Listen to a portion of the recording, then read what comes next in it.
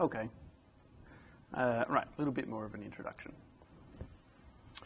Okay, so let me segue into this topic by talking a little bit about the types of optimization that you've seen before. So here's the type of problem that you would have seen, I think, in Maths 1, so a linear programming problem. So maximize some linear function here, with some constraints. And this is the sort of thing that you can solve using the simplex algorithm. So in Maths 1A, I think it was, you would have seen problems like this, and you learned how to solve them. So this is, it doesn't take too long to figure out that the solution to that is the maximum of that function is z equals 28 when x2 equals 7 and the other two equals 0. So that's a linear programming problem, and you've seen that. This one, you've kind of seen this. In fact, you've seen this even earlier than in Maths 1. This is essentially a high school problem where you've got a piece of cardboard. You're going to cut 4 squares out of the middle and fold it up and try to make a box that's got the highest possible volume. So that's a calculus problem. So it's similar to the last one, except that it's got continuous variable x rather than discrete variables, and it's quadratic, or it's cubic. This one, I guess. So the function that you're trying to maximize here has got an x cubed in it because it's a volume problem, and you can you'll know that you can solve this by differentiating that v function, setting it equal to 0, checking that you have a maximum, not a minimum, etc., etc., and then writing down the solutions. That's a high school calculus problem. So it's of the same sort of form. So you're maximizing something such that you have some conditions that are satisfied here. So you have some constraints. It's a constrained optimization problem, but those constraints are pretty obvious. So x can't be more than half the width of this cardboard here, and x can't be more than half of the height of this cardboard. So they will have to be positive numbers. But that's the sort of thing that the solution's in the notes. You can do that pretty straightforwardly. Here's something that's a bit more advanced, or that looks a bit scarier. But you have done this in second year in multivariable and complex calculus, I think. A function of 2 variables, so a surface, and where you look for maxima or minima of some surface, some function of 2 variables, x and y, and you do that by calculating this thing called the Hessian. So all of the matrix of all the partial derivatives, and then you look for you look for conditions on that Hessian. You look for things like the discriminant of that. And there are all these different conditions. Once you look at the eigenvalues of this matrix, you can decide whether stationary points, so where f of x, the derivative with respect to x is equal to the derivative with respect to y, is equal to 0. You can classify whether points are maxima, minima, or some type of saddle point. So you had a bunch of rules that you could figure out there, which come from looking at the discriminant. And they tell you all sorts of things about this surface. So there's interesting things that you can have. All right, so this gets pretty non-trivial at this point, because you could have local maxima, you can have saddle points, you can have minima, or you can have saddle points like this. You can have maxima for this function that occur on some complicated locus of points. So on a circle, on a rim, something like this, if the surface looks like that. Or you can have, this is called a monkey saddle. You probably don't remember it. So it's where the derivative, oh gosh, what is it again? It's where it's a maximum, local maximum in one direction, or I guess this is there's some minima in one direction, and it's a saddle point when you look in the other direction, like this. So it's the sort of shape that a monkey can sit in. So, it's another calculus problem, and you've done all the machinery. You're looking at all the machinery for how to do this, but, you can get start to get some interesting behavior out of it. So that's all the stuff that's technically you've seen before, and you know how to do. So here's a harder thing. So this is something that looks like one of those linear programming problems, like the first type that I showed you. Looks like a lot like something that you can solve using the simplex algorithm. So it's got x1, x2, and x3.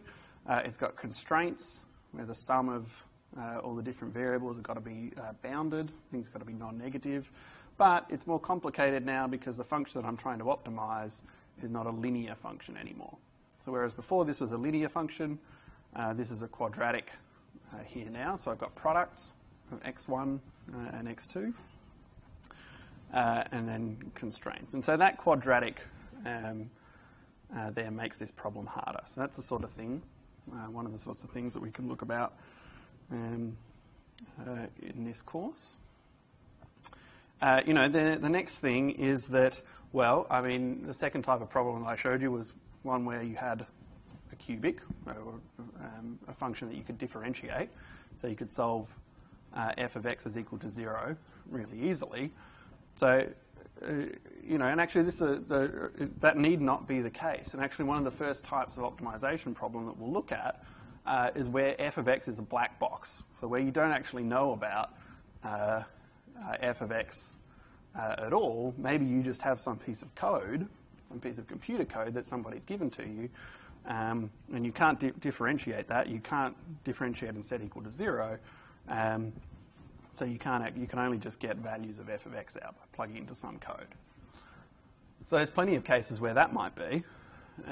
So you could get given the code to some complicated model, so a weather model or a climate model or something.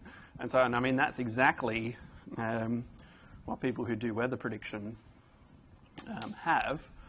So you could have some thousands of lines of computer code for a weather problem. And actually, I put this example up here deliberately. In order to create a weather forecast, it turns out that every 6 hours you have to solve an optimization problem for this, but you've got no hope of differentiating a numerical weather prediction model. You might have something like a neural network, right? You might have some complicated arrangement of neurons in a neural network or in some machine learning model that want to output, is this image a cat or a dog, or something like that. And it's technically not always impossible to differentiate these things, but it might be very unpleasant to do so. Or, there's even, things that I can write down, functions that I can write down using mathematics, where I can't differentiate these things, like the absolute value of x.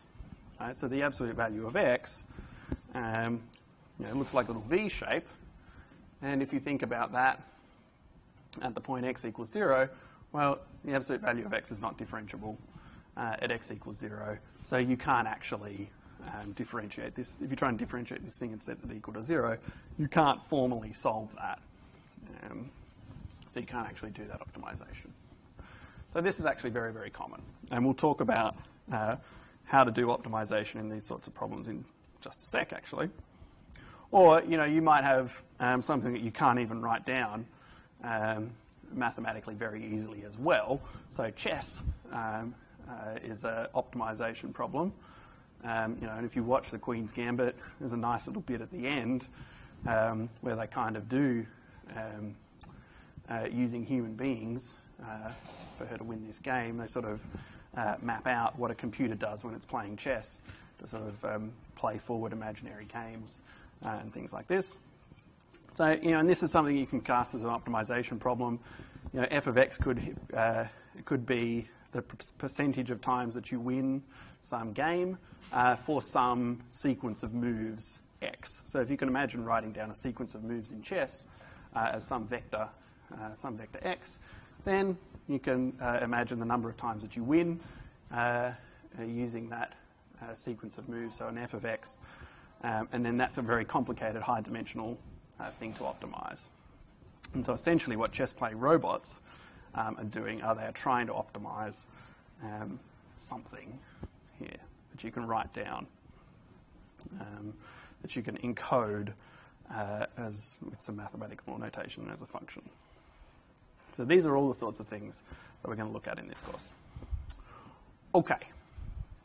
So a quick bit of notation and some conventions that we'll use in the course. So lowercase letters, so x will be a scalar, bold x will be a vector, x at the end, and uppercase will be a matrix. And then the general problem that we're going to solve throughout the course is this: is find the minimizer x, usually a vector of some function f, usually mapping from the space of these of this vector, so from some high-dimensional space to a number, such that x satisfies some set of constraints. And we'll be pretty broad about what we let f be, and what those constraints are, as you'll see in a sec. And that's the notation we're going to use. So here are some things that'll come up a lot. So a common sort of cost function that we'll use is the Euclidean distance. So we'll use Euclidean norms a lot. And there's a certain trick that we're going to use here very regularly, which is a quadratic form of a vector. So the equivalent of ax squared for vectors x is going to look like x transpose ax. So if x is a column vector, then x transpose is a row vector. X transpose times the matrix A times x is going to be a scalar. And so it will, if A is a diagonal matrix, then x transpose AX will look like that sum of the AIX squares. So we'll use this. We'll use this quite a bit.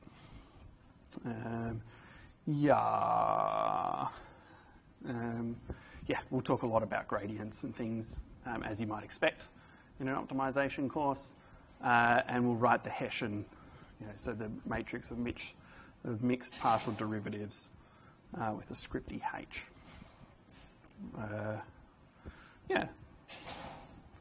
As I finish this video, a few questions to ponder before I talk about our first optimization method.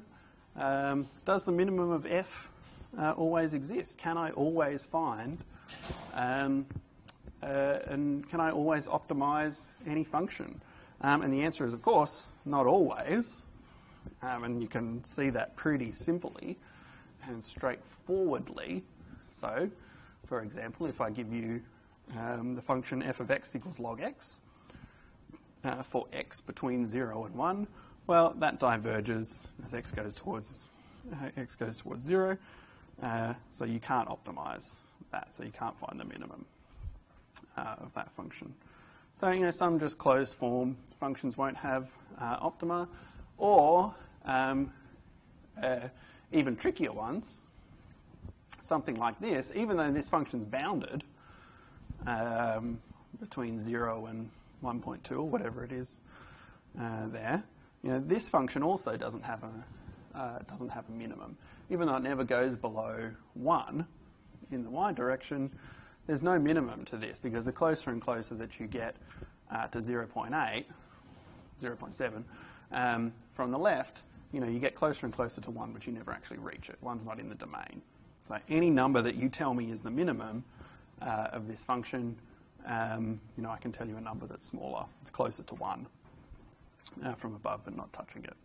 So that does it. So you can't actually minimize that. You can bound it below at x equals 1, but it doesn't have a minimum.